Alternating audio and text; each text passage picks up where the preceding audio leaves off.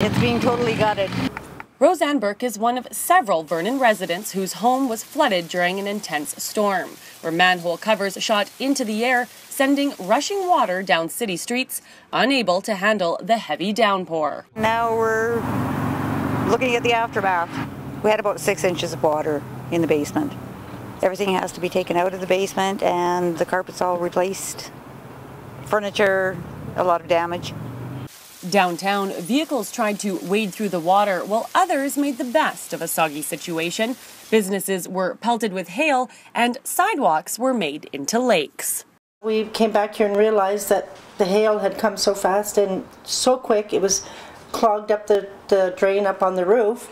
And all of a sudden we had a big flood in the washroom and water pouring down here. But we had to close the store because it was quite a mess. We were bailing and mopping and... Erin Failing lives in the East Hill area, one of the neighborhood's hardest hit, and happened to be shopping in carousel consignments after the storm. She explains that she was caught in the middle of the action and has the battle wounds to prove it.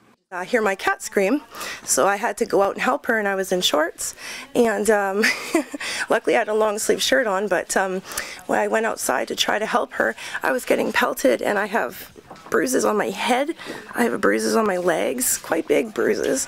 Drains in the downtown core started to overflow, unable to handle the amount of rain that fell during the storm. And outside the Okanagan Regional Library, asphalt along the train tracks began to crumble, and the city says it could be an expensive repair.